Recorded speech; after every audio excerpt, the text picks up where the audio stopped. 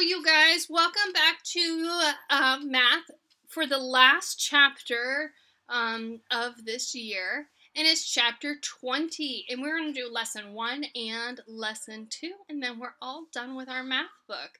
Yay! Give yourself a pat on the back for finishing it strong. You guys have worked so hard. All right, so money. You have a penny, a nickel, a dime, and a quarter. How much is do you know how much a penny is worth? 1 cent, okay? So we are going to be matching them with how many cents there are.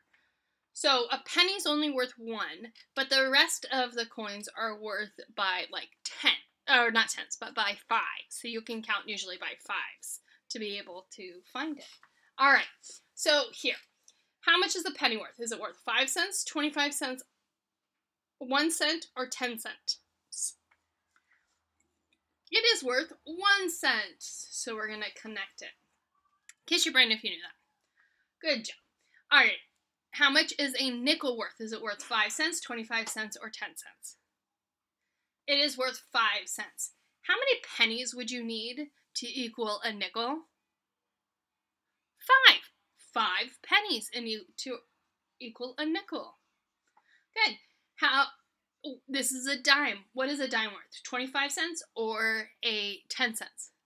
It is worth 10 cents. How many pennies do you need to equal a dime? 10. And how many, stretch your brain, how many nickels do you need to equal 10 cents? 2, because you count by 5s. 5, 10. Okay?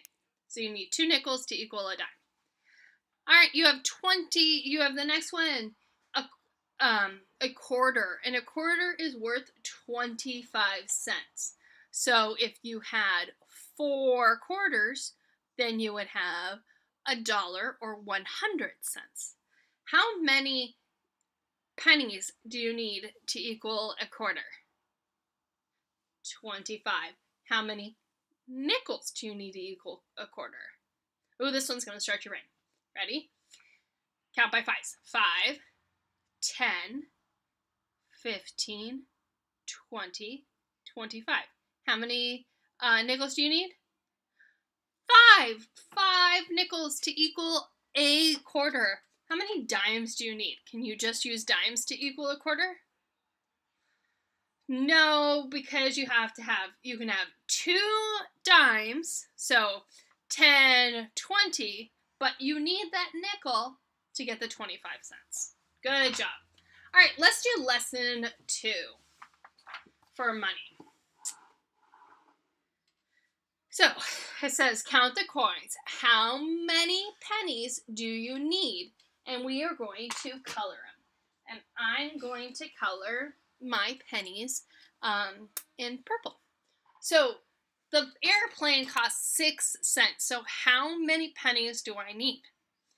Well, let's count. 1 penny is 1 cent. 2 pennies is 2 cents. 3 pennies is 4 cents. 4 pennies is 4 cents. Do we have enough yet? Nope, because we're trying to get to 6. 5 pennies is 5 cents. And what we're trying to get to is 6. And so 6 pennies. We need 6 pennies in order to equal 6 cents and get the airplane. Okay.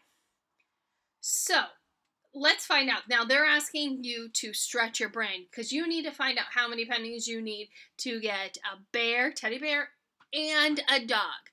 So let's do the teddy bear. So how much does a teddy bear need? 6 cents. So how many pennies do we need to color in? 6 pennies. Okay, let's color in 6 pennies. 1, 2, 3, 4, 5, 6. All right, now we can get the teddy bear, but we want to get the dog too. Do we have enough to get the dog? It costs 2 cents. Do we have at least 2 more pennies? Yes. So 1, 2. How many pennies did we use? Let's count. 1, 2, 3, 4, 5, 6, 7, 8. 8 pennies. Or you could have just counted on because you know the 6 and you count on as 7, 8. 8 pennies. So this cost altogether is 8 cents. Okay. Number 3. How many pennies do I need to get the kite?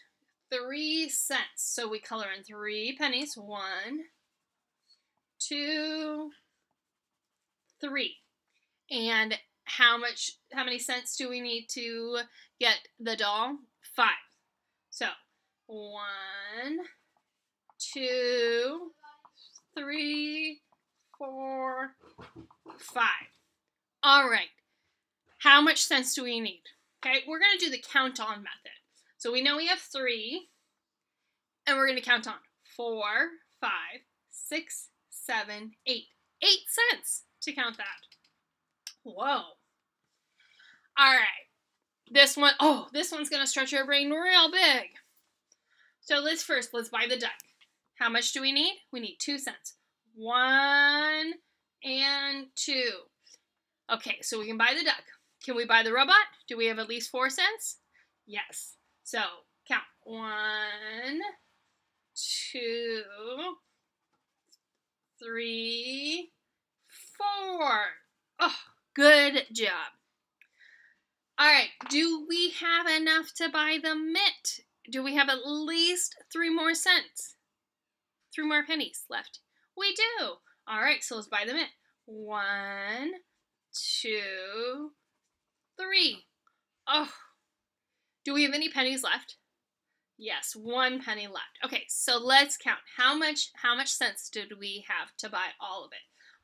1, 2, 3, 4, 5, 6, 7, 8, 9. 9 cents to get all 3 of those things. Whoa, that's a bargain. Okay, ooh, this one's going to help you stretch your brain real big, okay? So we've learned that a nickel is worth 5 cents and a dime is worth 10 cents. So here is a hat, not a house. That's silly, a hat. Which purse has 9 cents? So does purse A or purse B? Well, let's count. How much money does purse A have? Well, we have 5, okay? So then we count on, is there any other bigger numbers that we can count? Nope. So we go 5, 6, 7, 8, 9. Well, that one has 9 cents, okay? How much does this one have? Well, the big number is 10 cents, so a dime. And is there a nickel in here? No. So let's count by just by ones. 10, 11, 12, 13, 14. And we have 14 cents here. Which one do we need in order to buy the house? Purse A. Good job. All right, let's do the next one. So here we have 4 cents for the car and 2 cents for the bat. So which one do we need? Let's count. How much do we have in purse A? 1, 2, 3, 4, 5, 6, 7. Okay, so there's 7 cents here. How much cents is in this one? 5, 6. 6 cents. All right. So we know how many senses that we have, but do we know how much together it cost to buy both of them? So 4 cents. So 4 cents plus 2 cents equals 4, and we're going to count on 5, 6 cents. So which purse has 6 cents? Purse B. Whoa, that really stretched our brain. Great job. And you did it. That's the end. Great job.